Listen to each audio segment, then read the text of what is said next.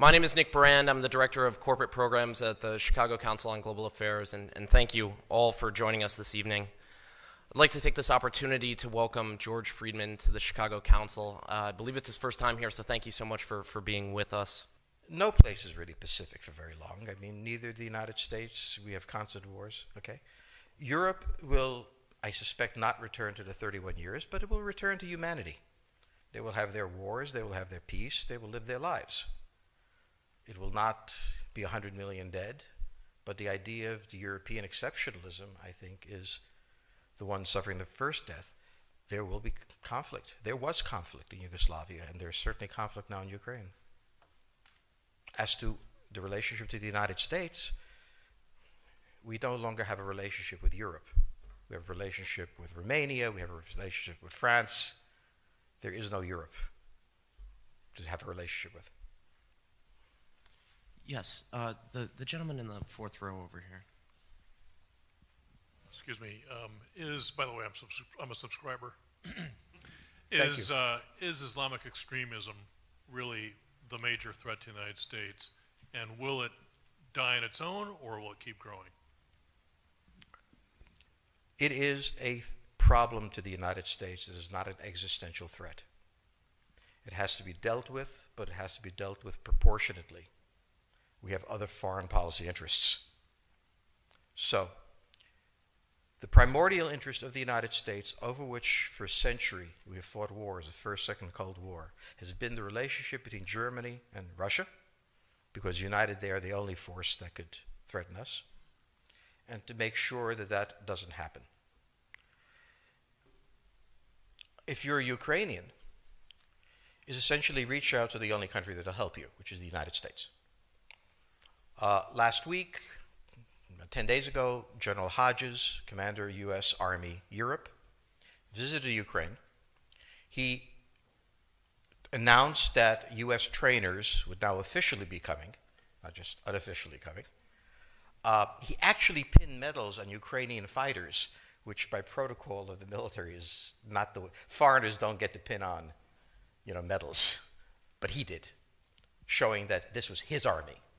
He then left and in the Baltics announced that the United States would be pre-positioning armor, artillery, and other equipment in the Baltics, Poland, Romania, and Bulgaria, which is a very interesting point. So the United States, and now yesterday the United States announced that it would be sending weapons. Tonight, of course, they denied it, but they are. The weapons will go. In all of this, the United States has acted outside the context of NATO. Because NATO has to have a 100% vote. Any one country can veto anything.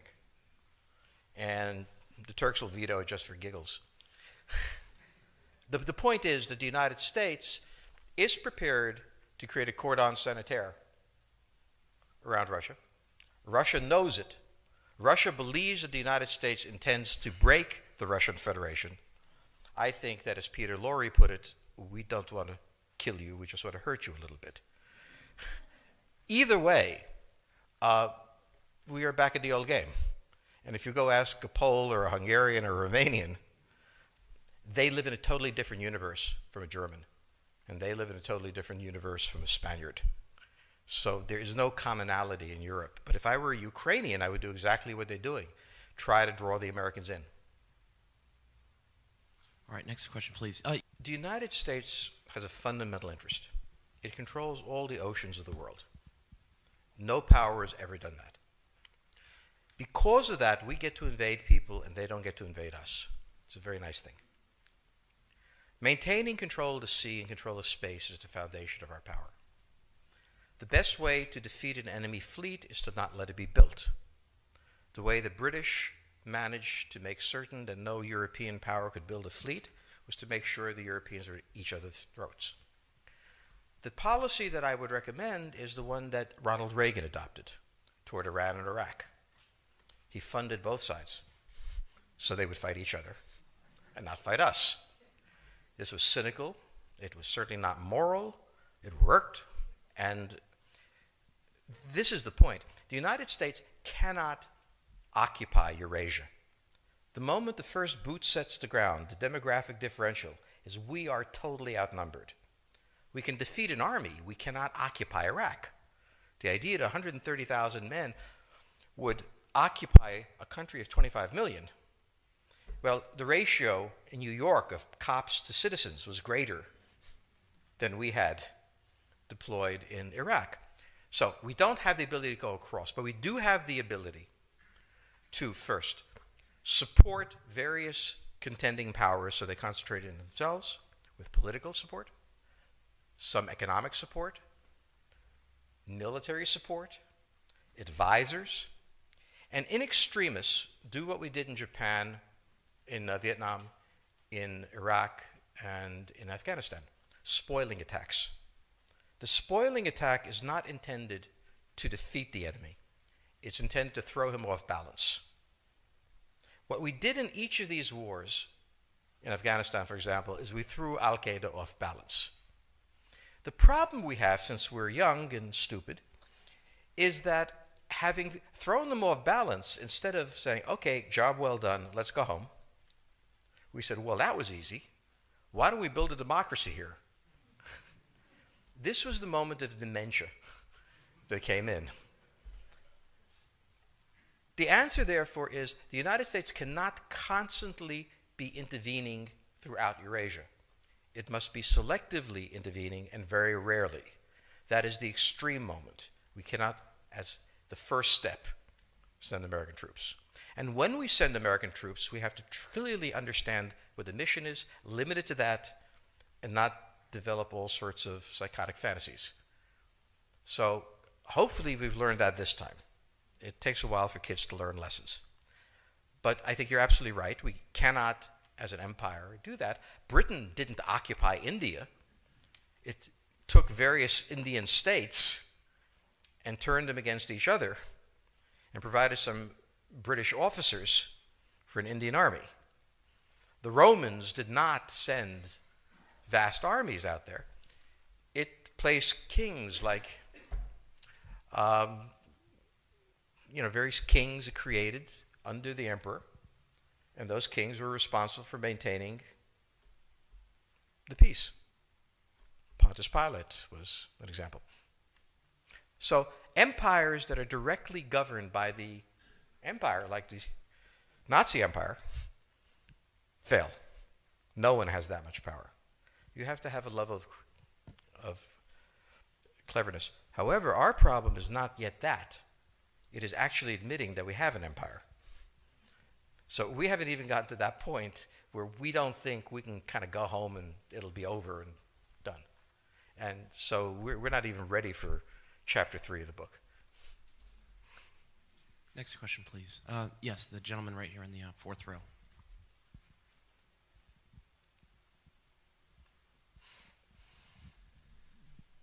So I infer from your comments that the euro as the currency will not survive. The question on the table for the Russians is, will they retain a buffer zone that's at least neutral?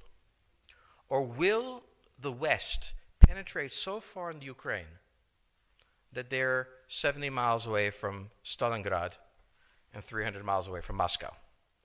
For Russia, the status of Ukraine is an existential threat. And the Russians cannot let go. For the United States, in the event that Russia holds onto the Ukraine, where will it stop?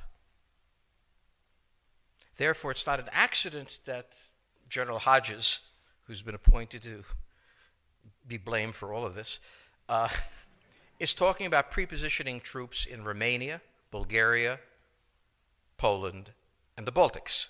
This is the intermarium, from the Black Sea to the Baltic, that Pilsudski dreamt of. This is the solution for the United States.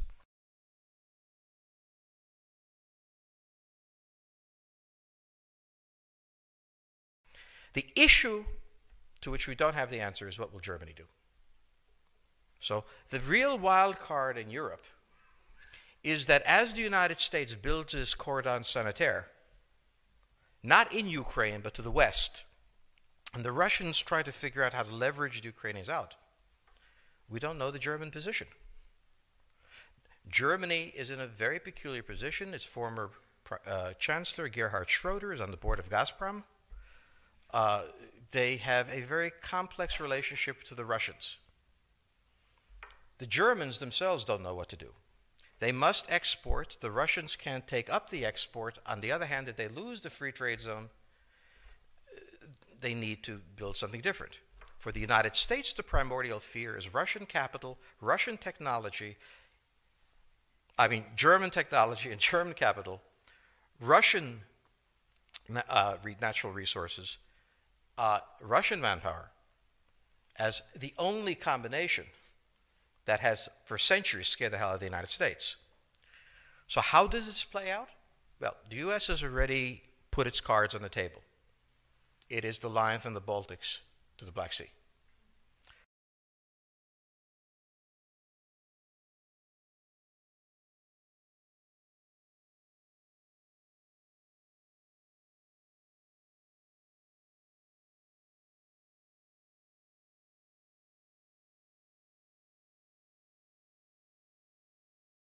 For the Russians, their cards have always been on the table.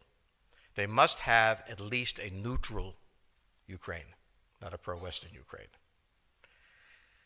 Belarus is another question. Now, whoever can tell me what the Germans are going to do is going to tell me about the next 20 years of history. But unfortunately, the Germans haven't made up their mind. And this is the problem of Germany always. Enormously economically powerful, geopolitically very fragile, and never quite knowing how to reconcile the two. Ever since 1871, this has been the German question, the question of Europe. Think about the German question, because now it's coming up again. That's the next question that we have to address. And we don't know how to address it. We don't know what they're going to do. And unfortunately, that's all we have time for this evening.